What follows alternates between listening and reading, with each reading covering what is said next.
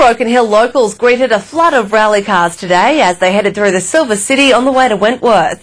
And it's all in the name of cancer research. They're raising money and awareness along their 600-kilometre journey. It's not a sight you see every day.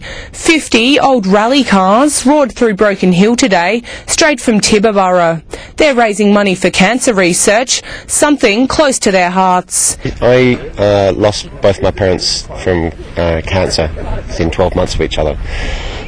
And then since then I launched a rally, which is now quite a large rally in Australia.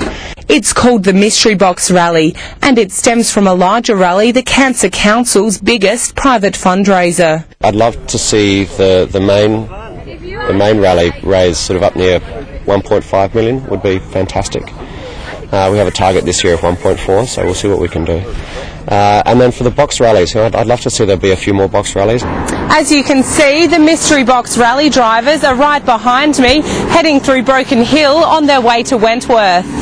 And although it's a bit of fun, there's a story underneath it all. It's a great cause and it seemed like it'd be a lot of fun.